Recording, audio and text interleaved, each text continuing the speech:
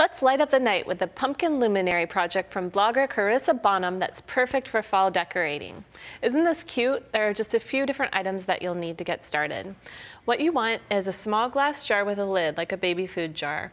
You'll also need some tissue, or you can use a napkin for decoupaging. You'll need a chenille stem, paintbrush, and a battery-operated little candle works really well for a project like this. We'll also need some glue spots and clear glue and a black marker that works on glass. So to get started, what you'll do is tear up some little pieces of napkin and cut some strips and squares of tissue paper. And then begin by pouring some glue onto your plate.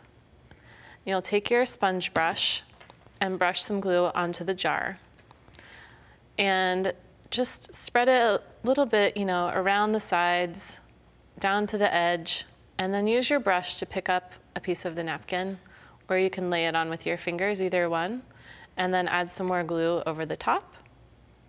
So brush that down, and you can add some more, and just start making a layered up jar. This is going to be a nice looking, kind of like a little bit of a stained glass effect, and you don't need to worry about if it wrinkles. Just add some more color in those places where it's folded over. So like that, and just keep working your way around the jar. And then you can do the same effect on the lid, where you just add some glue all over the surface of the lid, and then add some tissue. And here it's going to be really important to fold the edges down and make sure that you get those all glued down.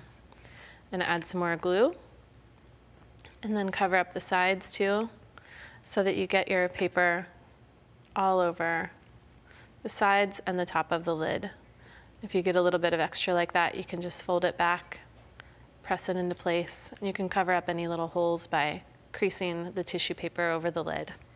Okay, now once those are all dry, then you're ready to make a face on your jar. And to do that, make sure that you've primed your paint pen and are ready to go.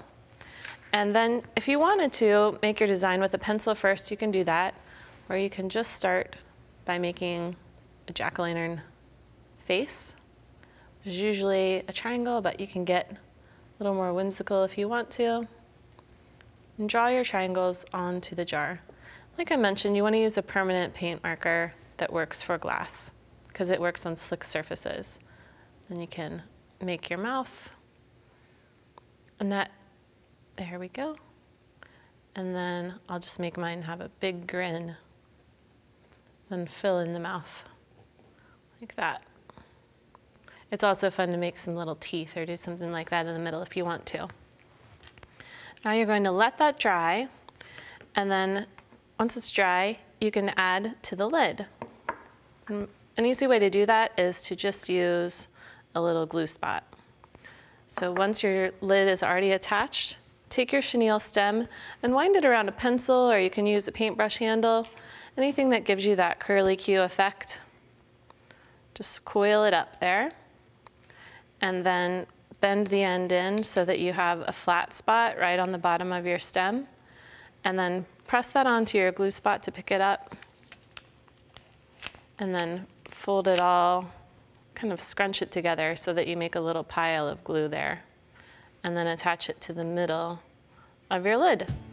And this is a super simple little jar. You're ready to put your candle inside. You can go ahead and turn it on. You could use this as a luminary, or you could use it for other holidays too. So there you go.